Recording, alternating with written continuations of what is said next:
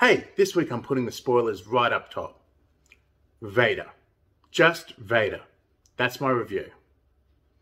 G'day, welcome to the Nerdy Dad channel. I want to talk about Obi-Wan Kenobi Part 3. As with all the other episodes of Obi-Wan Kenobi, this episode was directed by Deborah Chow. Hey, I was talking to a colleague earlier today, and I was saying that if they show Vader at all in this episode, it's going to be an end tag like it was last week. Well, I was wrong. In the same conversation, he was saying that if Kenobi met Vader in their current state, Vader would absolutely wipe the floor with him. He was right. It's just that neither of us thought that was actually going to happen. Look, I've got some nitpicks here and there with this episode, but it doesn't matter. My first and overriding impression when we saw Vader on Mapuzo was, holy shit, they're doing it. Yep, they're doing it.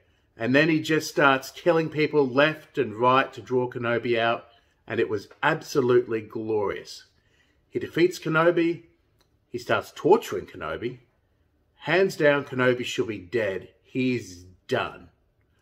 When Vader turned up at the start, I was thinking, okay, this is unexpected, but he's just directing the Inquisitors. He's going to be hands off until part 4 or 5, but nope.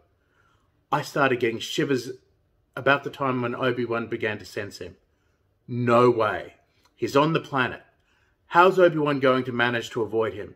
Nope, he doesn't. I was absolutely blown away. Now, for one of the nitpicks. For the story to continue and for Kenobi to be where we know where he winds up, he had to be rescued.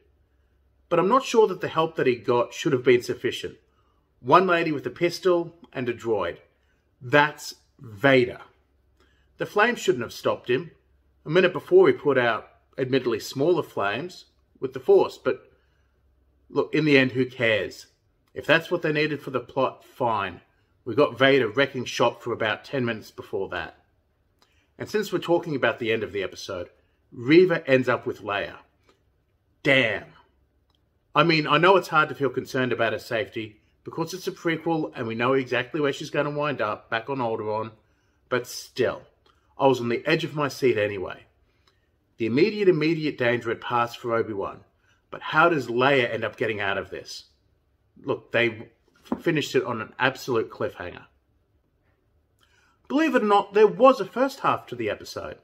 I should talk about how there was a Jedi / Force-sensitive underground railroad. I could talk about how cool Vader's castle looks. Likewise for the Fortress Inquisitorius, or how Obi-Wan fixing Leia's droid helped them to bond. It's also probably important to the story that Obi-Wan is still trying and failing to contact Qui-Gon. I mean, it's also obvious that Obi-Wan was far from centered.